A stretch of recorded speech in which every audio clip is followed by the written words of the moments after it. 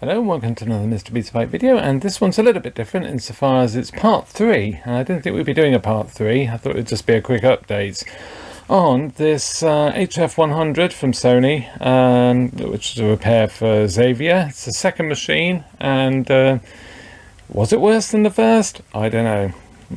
I'm starting to wonder even more whether it is. So, problem with it, as you've probably guessed, after we tested it after the last sort of got it up and running and whatever, it was still sort of, it was well, it was looking like it was the pen controller was playing up, but actually it wasn't. It was sort of mistracking slightly because the capstan speed was varying. Then suddenly it seemed to improve very, very briefly, and then it went like the clappers. And it did start, you can sort of see there's a loop of tape there now where it's going so fast the tape up can't keep up. You start getting problems with the tape getting damaged then.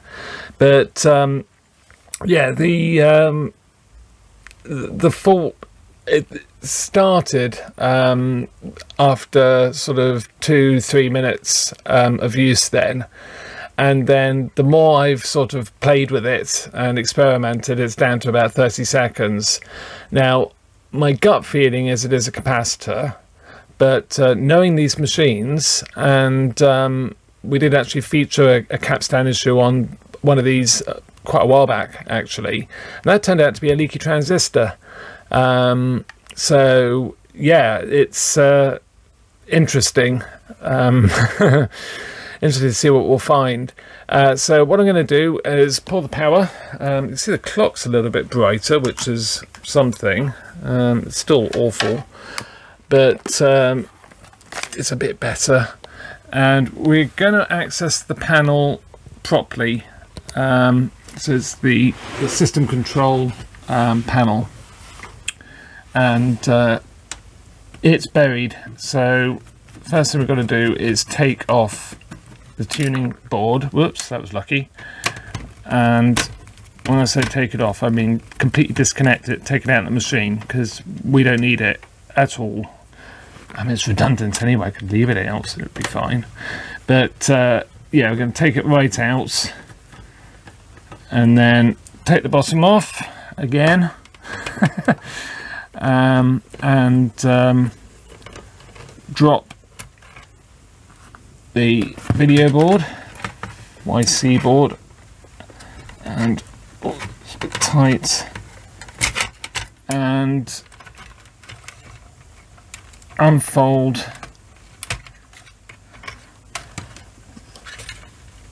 the other panel on top, put the machine on its side, and we can get to both sides of the SS panel that we need.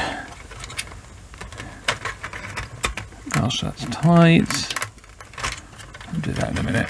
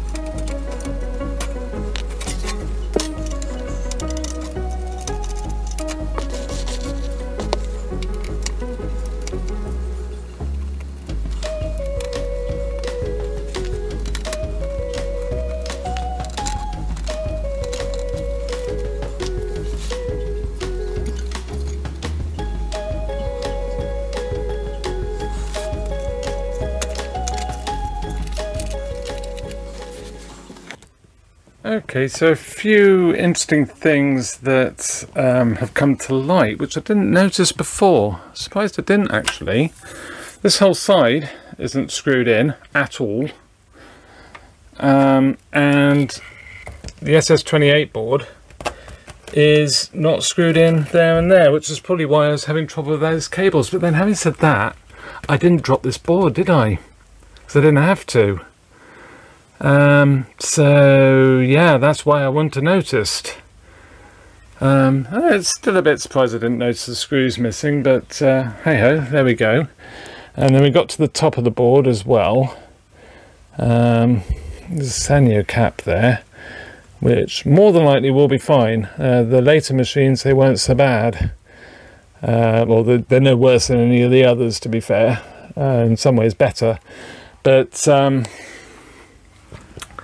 can't see there's been any work done on it.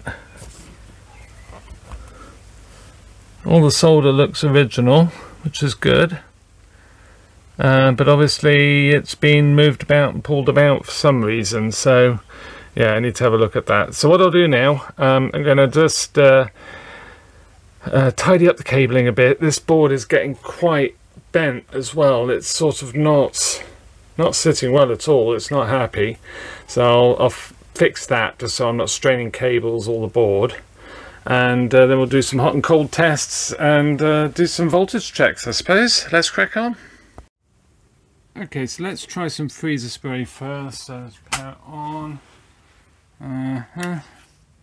And turn it on. Just do a capture. See what it's doing. Oh, almost straight away.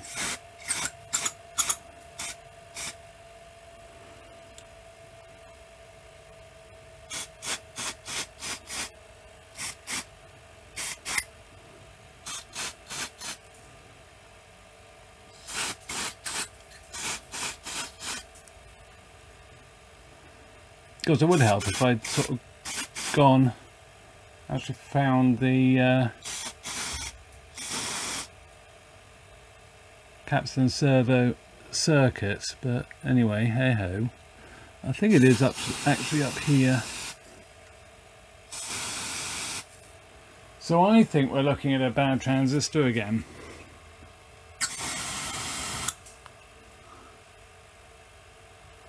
Yeah, it's making no difference. Ooh, dripping a bit. The other thing it could be, of course, is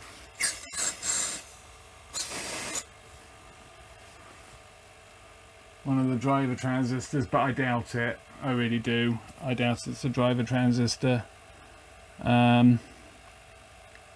Easy fix, of course, is swap the board. I've got quite a few of those. No adjustment or anything then, barely.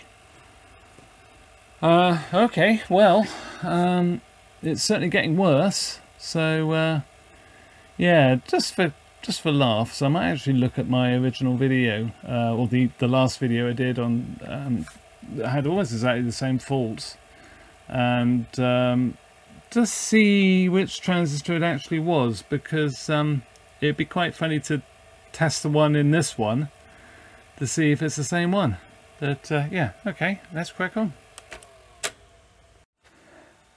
Well, I checked out my previous video on doing one of these, and it was Q323, which is 630, I think it is. Probably 2SC 630. Maybe I'll need to check. I'll put it above. That transistor there. So there's the FG coming from the Capstan, and it's that transistor. And I had a spare, so I swapped it, and it's absolutely fine. And it's been running now for probably about an hour, and it's been absolutely fine. Brilliant. I put it on the tester, and every time I pressed the button to test the transistor, it was coming down ever so slightly, the gain. So yeah, again, it's just leaky and horrible. The longer it's run, the worse it gets. So yeah, I mean, that's completely solid. So I'm going to put this back together and give it another run, and pretty much we're good to go. I mean, what I'm going to do now is run it for 5 hours or so, run a few tapes through it, Then I'll do a final quick alignment, just check the exit. I'm a bit concerned about the exit guides and the entry. I'll check that as well, but the exits. And yeah, and go back to Xavier then. So yeah, let's crack on.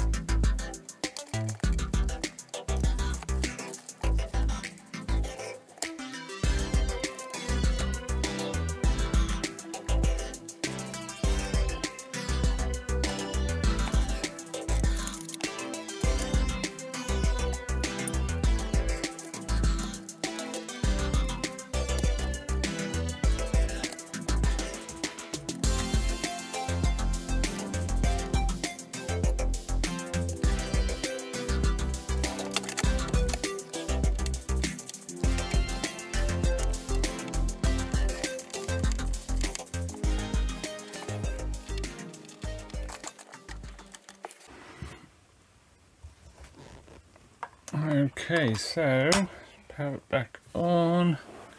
I think that clock is getting brighter, you know. You can actually see it with the light on. So that's quite an improvement. It's still really dark. So let's just try that again. And yeah, all good. Tracking doesn't seem to... Actually seems very good. Wow. Okay, let's eject that. That's happy. And start the capture.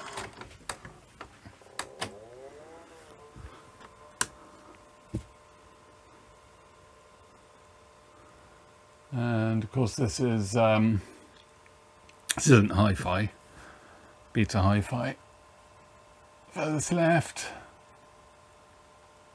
I tweaked the capstan speed slightly because it was doing weird things still, only slightly, and it seems to really improve things. So yeah, so furthest left you get just a little bit of loss of lock.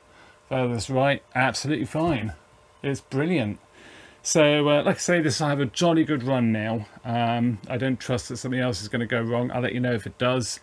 I will just give it a quick check before it goes back to Xavier then, put the scope on it.